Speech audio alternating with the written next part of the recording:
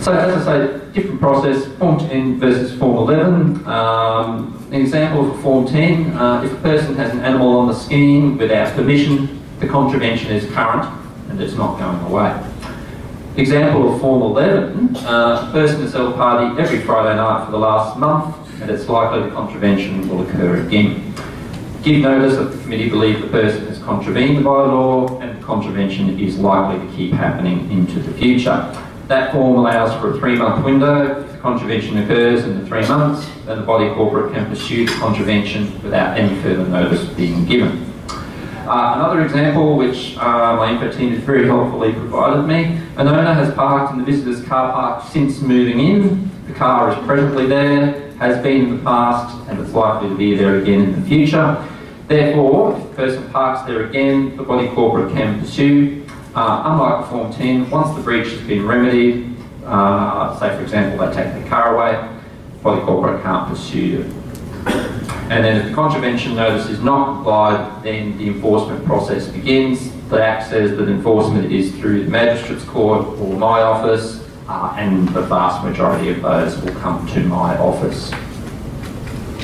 Gosh, we got through that fairly quickly. Look, I realised there was a fair bit there, and I realised I probably spoke really quickly, but as I say, it's much preferable for me to hear some feedback or some Q&A. There's the contact details there. As I say, I'm sure you've got those all on speed dial, so that's all good. With that, I will throw it open to some questions. Hello. One about pets. What if somebody moves in with a pet without approval? What's the process in the meantime? Can we get them to take the pet out pending proper formal application for approval? You certainly can. Let's go back a few steps in the process because it's probably worthwhile going back a few steps. It's quite commonplace that we will get inquiries and disputes where somebody is about to settle on a property and they have a pet they would like to bring with them, and they are either seeking permission to have a pet. In an ideal world, they would build in a lot of time for that to occur, a lot of lead-in time for it to occur, and they will have gone through the process of seeking approval prior to settlement. That's what will happen in the ideal world, and they would approach someone from Capital, that would go to committee would consider it, everyone's happy. The reality, of course, is that when you're purchasing a property and you've got all of the hectic goings on with settlement, thinking about that is sometimes the last thing that a lot of people will think about, particularly if the real estate agent has made a very unhelpful comment that this is a pet-friendly complex and you'll be fine, don't worry about it, all of that sort of stuff.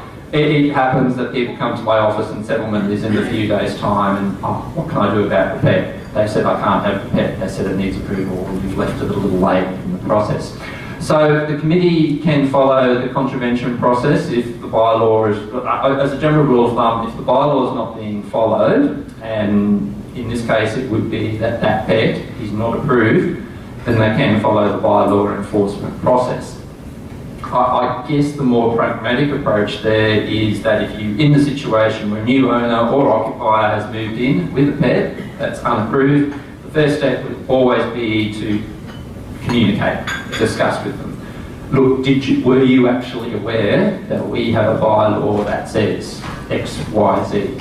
In some cases they might not actually be aware, and have a bit of leeway in this situation. Whilst technically everybody should know what the bylaws are before they move in or on moving in, the reality is, again, that's probably one of the last things that they're aware of. So have the discussion. They might actually go, oh, I didn't know that. All right, well, we'll do this properly from this point then.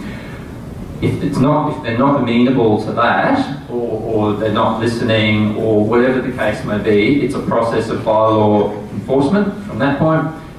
That preliminary process that I described earlier, and then ultimately, if required, to my office.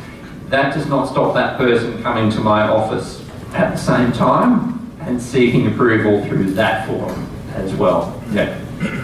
So the two processes can actually, and it has happened that my office has had two applications, same scheme, same person, different approaches, one from body corporate, one from the owner. Hi. Very briefly, can you give us an overview of what the bylaw enforcement process costs Is that an expensive?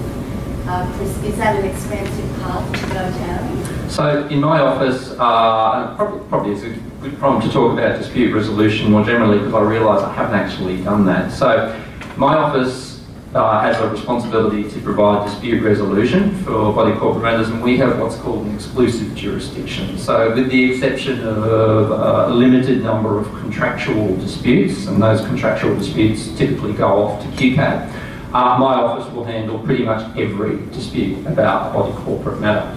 We have both departmental conciliation and departmental adjudication. Conciliation is, as the name suggests, a bit different to, if anyone's ever undergone, say, a mediation process, like a court-ordered mediation process or something along those lines.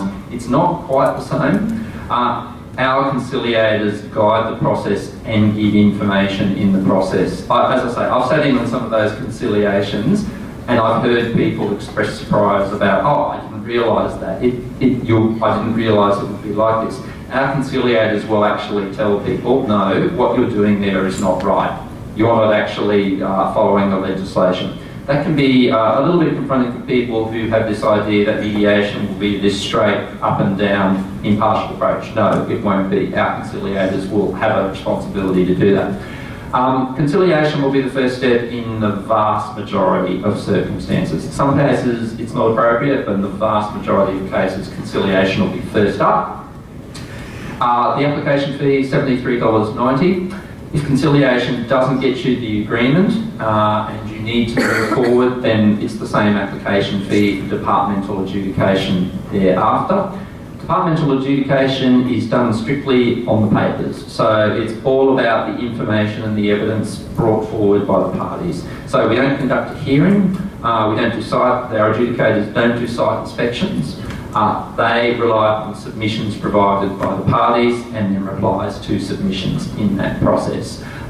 It's probably best, I think, in some cases, to think of adjudication as the last resort. Everything else in the process is meant to try and get a result for a dispute, whether it be conciliation or whether it be the legislative requirement that as an individual you have attempted to resolve this matter yourself.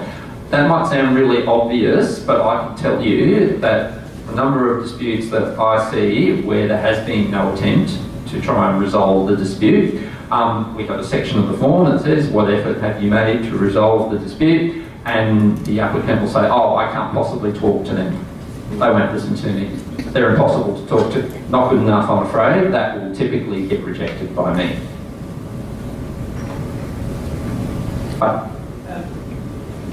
Generally, when you're buying a property, prior to signing a contract, you can't get access to the body corporate records, so therefore you can't get access to the bylaws. So how can you actually access a bylaw to see if it does allow pets or not, or what the conditions are for pets, prior to signing a contract on a property? Well, through the conveyancing process, again, ideally, depending upon whether or not you've got a search agent, and depending upon what searches that search agent will do, they should be doing a search and hopefully coming up with that kind of information. Again, I take your point that that doesn't necessarily happen in every case. I know that it does in a lot of cases. The real estate agent, hopefully, ideally, fingers crossed, would have some knowledge of the bylaws for that particular scheme, but I take your point, not necessarily in every case. As an occupier, a tenant, I understand the residential tenancies legislation requires that the bylaws be provided as part of the tenancy agreement. This is where I fess up and say, I'm a tenant in a scheme, I'm an occupier. I certainly didn't see the bylaws when I moved into my scheme. My on-site manager now knows where I work, so that's okay. We get along really well, so that's all okay. But look, I take your point. If there isn't some kind of transparent, open process pre-purchase, that's where the difficulties arise. In an ideal world, everyone would know what they're up for, not just about bylaws and pets, but the more general issue about, well, you're about to buy into this scheme. Upon you taking ownership, you will automatically become a member of the body corporate. Just simple, basic information like that would be great for people to get across.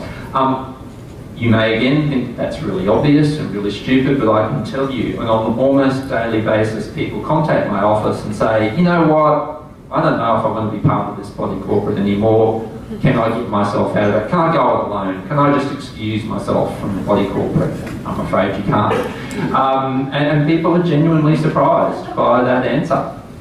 So that tells me that difference, I spoke about it earlier in the presentation, that difference between living in a freehold kind of existence and living in a community title scheme, the differences are vast and significant. It would be great if there was some automatic trigger that everybody knew about those differences. There used to be a Form 14 information sheet that was done away with, that requirement, for better or for worse. I'm not going to comment whether that was better or worse. In an ideal world, people would come to my office and say, you know what, I'm about to buy a unit, what do I need to be aware of? What's different about it? What would help me? Sometimes that happens, but not very often. So it's tricky. I've actually done a bit of work with the Real Estate Institute of Queensland, doing seminars just like this with their sales and their leasing agents to try and explain some of those differences, because it's quite apparent that some agents have no concept of the differences of what's involved in either renting or purchasing in a body corporate. That's a very long process, and obviously it's going to be tricky for my office to reach every real estate agent in the state. But it's a process that we are undertaking. Yep. Hello. Who's got the right to bring an alleged breach of the bylaws? Can tenants actually do that direct to the committee, or does it have to come from the owner? No, tenants can. So probably a point I didn't mention in the slides earlier, that bylaws are applicable to owners and occupiers equally, and indeed the legislation makes the point that the bylaw cannot discriminate between different classes of people. So you can't have, for example, a bylaw that, and I think it actually says this in the legislation as an example, you can't have a bylaw that says owners are allowed to use the pool, but tenants are not. That's just not on. So occupiers, and that's the term used under the legislation, tenants certainly do have some rights in relation to bylaw. Equally, they have some obligations under the bylaw in terms of their conduct. Yeah. Hi. Just going back to the vexed pet question. Yes. We have an owner who has moved into the complex. I would say in the situation of most people didn't obtain a copy of the bylaws. She actually has 2 dogs. The bylaw that we have states that there must be 1 animal. The previous committee did start investigating the situation, but it didn't go any further. The owner of the dogs has got a monitor on them to monitor barking. Yep. And there's been no complaint from neighbours on either side regarding the animal, but the presence of the 2 animals, is that grounds for a contravention? So, just for anyone who didn't quite pick all that up, the question there was about the pet bylaw. The bylaw apparently says that only 1 animal per lot. Is that right? Yes. Yep. So, in that case, I would come back to the point again. That's the bylaw that's in place. My office would get involved at the end of the process, and if it, say, got to adjudication, an adjudicator would be asked to consider the validity of that bylaw. Now that's all well and good. It comes down to the point, well, on what basis was the edict about only 1 animal per lot made? What are the grounds for doing that? It's very difficult, I think, to be able to put forward grounds. I mean, the committee might say, well, you know, if we had more than 1 per lot, then we'd be overrun with animals and it would decrease property values or whatever the case may be. All of that has some merit in some way, but at the end of the day, think about it this way. If you're living in a house, there's no law that says you can only have 1 pet in that house. Yes. So why should there be a law that says you can only have one pet in the lot? I'm talking about this very generally, of course, but ultimately I would anticipate that's how it would go, unless there's some very specific, reasonable reason why there should only be one animal on the lot. It's quite possible that that bylaw would be found to be invalid. And, yeah. So it's all open to interpretation. Yeah, it's always about the merits of each specific situation, case by case. So should we get the owner, being the new committee, should we get the owner to write a letter requesting permission just to cover? Well, as I understand at the moment, she is in contravention of the bylaw. She is. As it stands. Now, whether or not that bylaw is eventually going to be found to be invalid is another matter, but as it currently stands, based upon what you're telling me, that owner is not complying with the bylaw.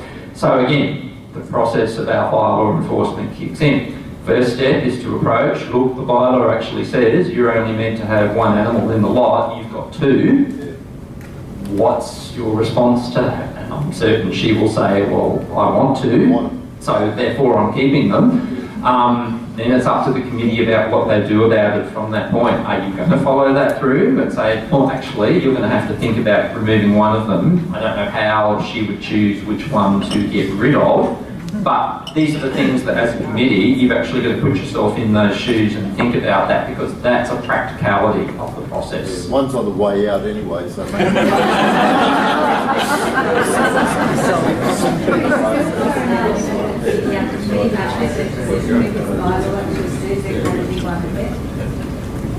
Sorry, Josephine missed that bit. Is there also an argument that the committee can't take that decision because the bylaw says there can only be one pet? There is that argument, absolutely, and as I say, I'm sort of focusing on the end of the process, because I know how things will go if it comes to an adjudicator, or how it's likely to pan out. So quite possibly, and that argument could possibly be put forward in that process as well. Yeah.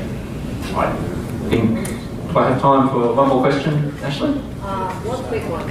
Oh, sorry, yep. That's mine is very quick. I've subscribed to Common Ground for about 10 years Yep. now. Does it still come out as regularly as it used to? Not lately, it hasn't, that's right. I am keen to get that restarted and rehappening. Yep. So, fair point. I think there was one more.